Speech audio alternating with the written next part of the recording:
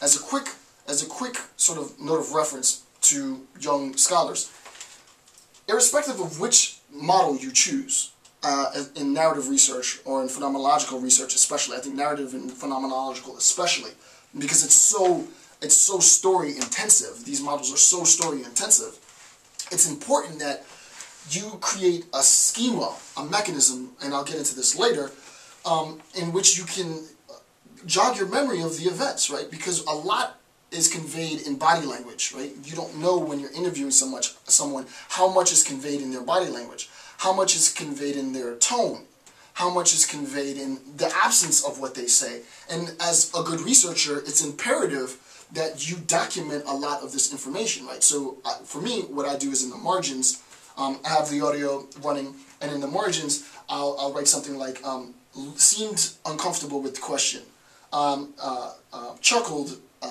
at question, seemed hesitant. I'll try and document specifically at a point in the discussion, and I'll use references as far as time is concerned so that I can jog my memory. Because what ends up happening is a year later you go back to the data and you're reading a transcription of what was said, and it's just text. And so much is lost when it's just text. So what you should do, irrespective of which model you choose, is you should recognize that there's invariably going to be a large amount of time which separates the data collection and the analysis of that data.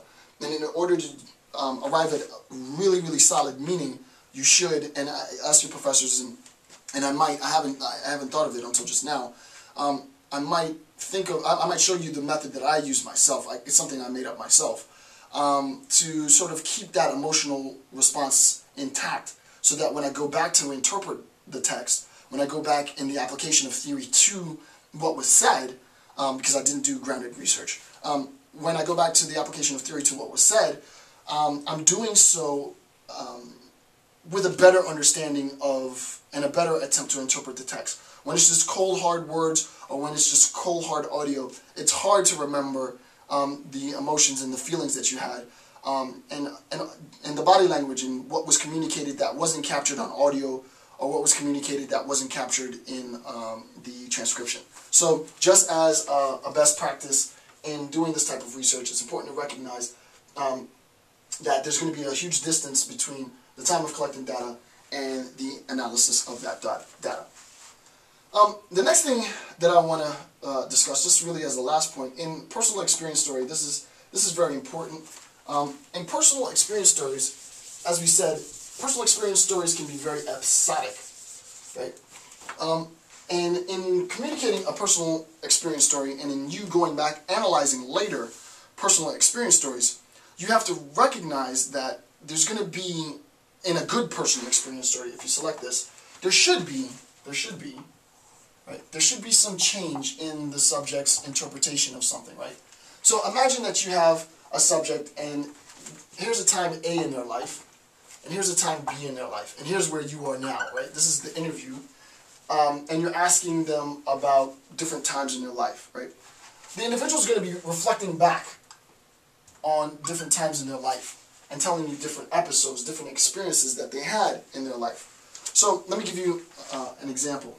That would be a good use of narrative research, and specifically personal experience story, to facilitate your research agenda.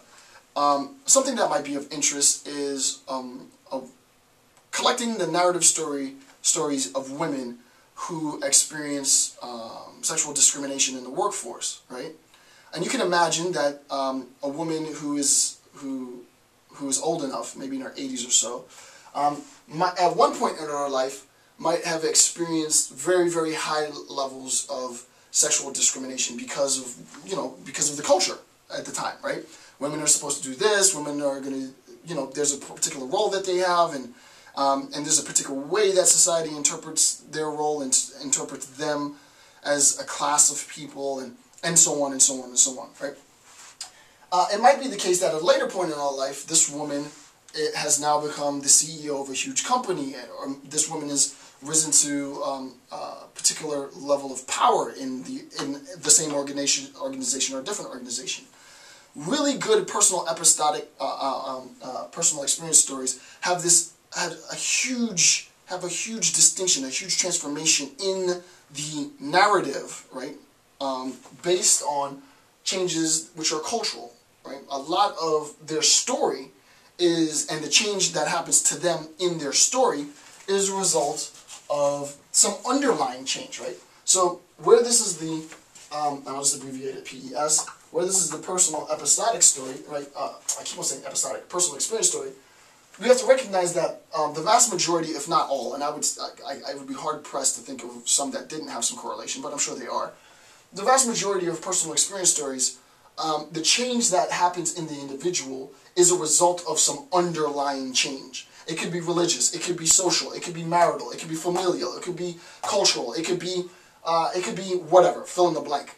It's important to recognize in interviewing the participant, the research subject, that you don't just ask about the personal experiences, right? You need to go beyond the personal experience to ask the individual, what was it about either you or the environment that you lived in at the time that would account for the change between A and B? Oh, well, you know, I think what happened was the civil rights movement had finally ended and women had attained a level of respectability and appreciation within our society, blah, blah, blah, blah, blah. I don't know if a participant would answer it like that, but you have an understanding. We want to get to the underlying significance, the meaning, behind the personal experience story. It's this account, right, this substrate, this foundational account, that's going to give us insight, offer insight, greater depth into the transition between different periods in the individual's life, right? So in accessing and interviewing, and I'll talk about interviewing best practices in another video. As a matter of, I'll talk about best practices for interviewing in another video. But it's important to recognize with biographical, autobiographical, life history, well, less autobiographical, life history, personal experience story, and oral history.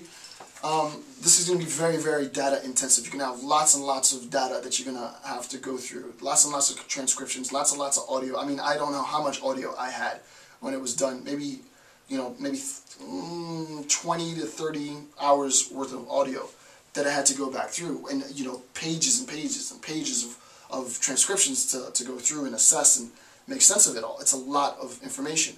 The point of engaging the participant is to recognize that what we want to do is we want to get to the meaning, the significance of the changes in their story.